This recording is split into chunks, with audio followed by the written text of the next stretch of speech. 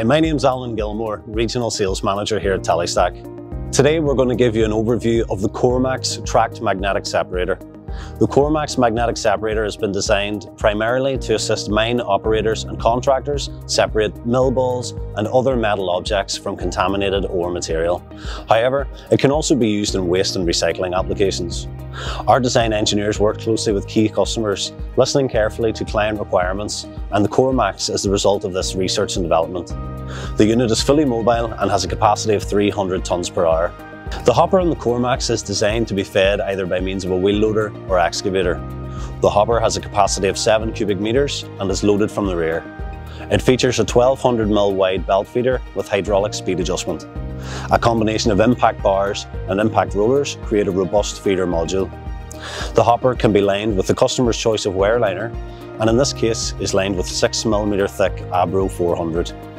Other options include a heavy-duty fall brake system and hydraulic folding side extensions. Once the material leaves the belt feeder, it is transferred onto a vibrating pan feeder. The pan feeder spreads out the material to present the contaminants as efficiently as possible to the magnets. The vibration speed of the pan feeder can also be controlled by a hydraulic flow control. The angle of the pan feeder can be adjusted between 0 and 10 degrees decline. This allows the operator to adjust the angle depending on the flow characteristics of the material and contaminants in order to achieve the correct trajectory onto the drum magnet. The self-leveling feature at the rear of the machine ensures that the operating angle of the belt feeder remains between 16 and 18 degrees. The unit can remove ferrous metals in two ways. The support frame above the pan feeder is designed for a high-strength rare earth overband magnet, which will be fitted on site for this unit.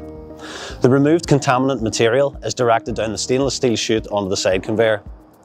A secondary rare earth drum magnet then ensures any remaining tramp metal is removed. The drum magnet can be vertically and horizontally adjusted to ensure optimal positioning for the removal of these metals.